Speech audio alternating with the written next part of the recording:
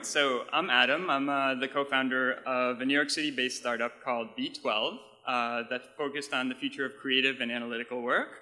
And today I'm going to draw for you a few sketches of sketches, which has absolutely nothing to do with my day job. So in short, a sketch is a data structure that summarizes some data set, and it does this by being a little bit less accurate than perfect, but in exchange for taking up a lot less space.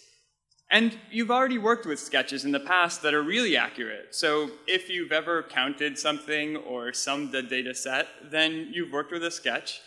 In the space of just a single integer, you can summarize how many items are in a data set up to data sets of size, whatever, 4.2 billion. But there's other questions that you might have about your data set, like how many items of a particular type are in the data set, or is a particular item in the data set that you can't answer completely accurately without storing the entire data set. And if a data set's really large, that might be a prohibitive problem.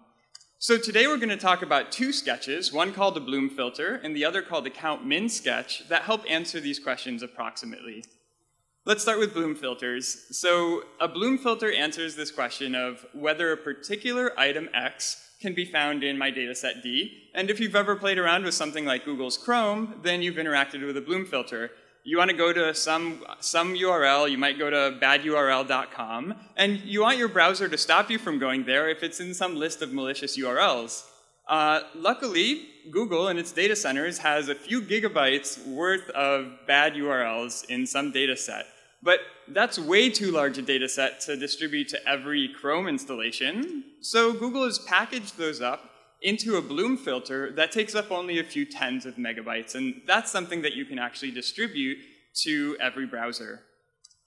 Let's see how it works. So at its core, a Bloom filter is a bit set. It's an array of bits that all start off with the value 0, as well as a collection of hash functions. So in this case, we have 3 hash functions, and they'll map the key that we're looking to insert or look up onto this bit set. So let's see it in action. I want to insert badurl.com into my bit set for my Bloom filter.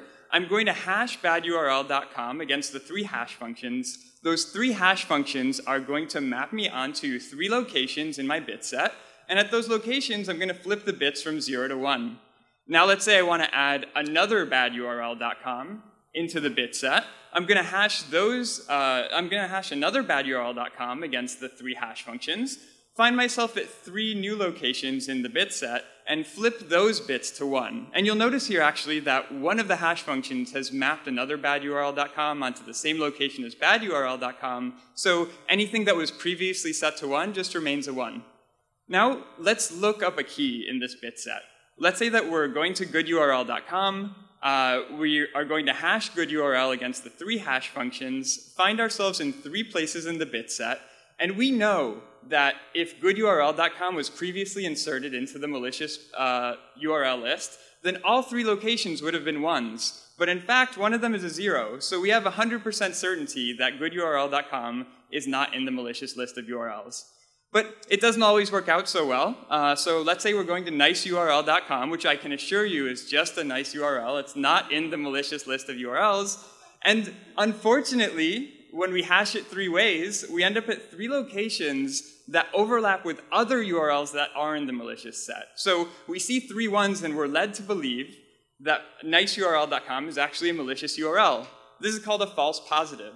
And we can summarize Bloom filters as guaranteeing to us that an item is not present in the data set if we see any 0s when we look it up.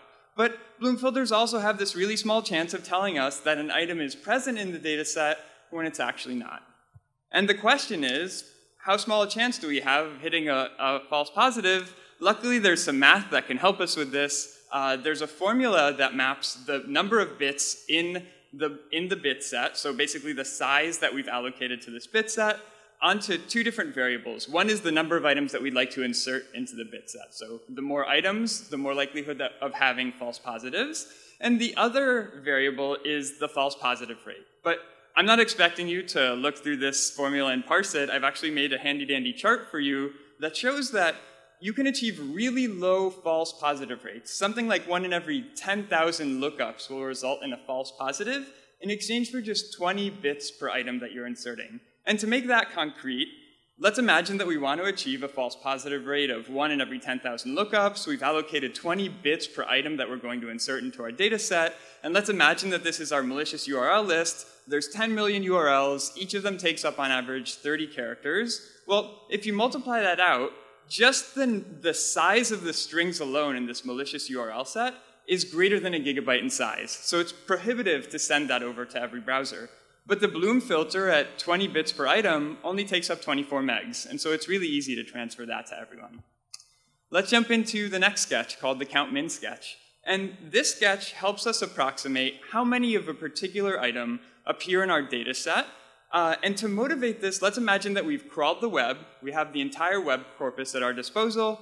And we want to know approximately how many times each word appears on the web. So everyone in this room is cool. We all know the most popular word on the web is going to be cats. But there's other words that we might want to approximate, right? So there's cats and bats and flats and mats and drats. And we want to know approximately how many times each one appears.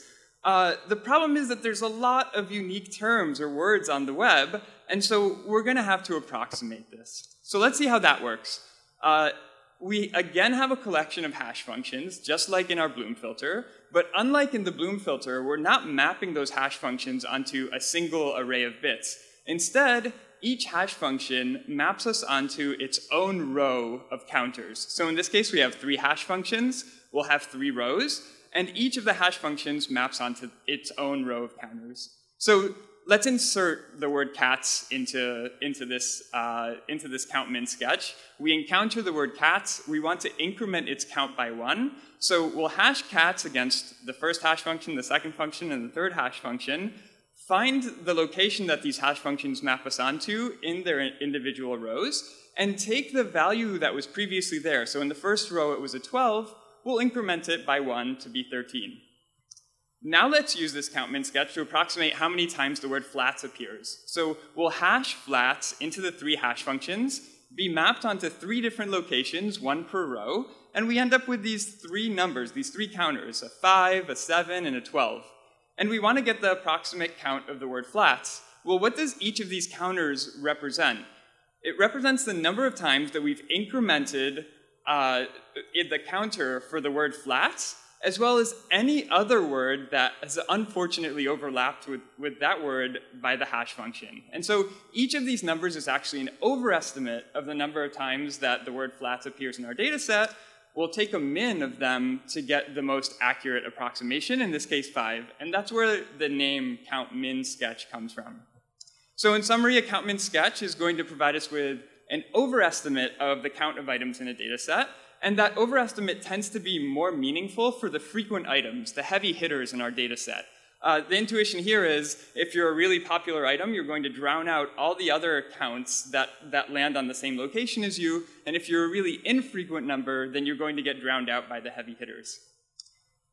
So some final thoughts. We've reached the end of the talk, unfortunately. The first is that today we talked about 2 sketches, a Bloom filter and a count min sketch. But there's lots of other fun data structures that help us approximate various properties of our data sets. The one thing they all have in common is they have these wonderful names like the HyperLogLog and the T-digest. You should use sketches whenever you have some really large data set that you want to summarize in a small amount of space. Or if you have an unbounded stream of data, let's say you have network packets that are coming in out to infinity, and you'd like to summarize it in a bounded amount of memory.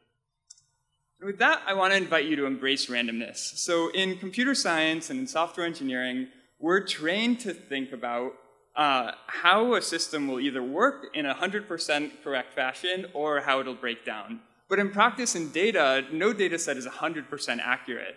And so there's entire fields like randomized algorithms and probabilistic data structures that help us embrace randomness to give us really accurate approximations of what it is we're looking for.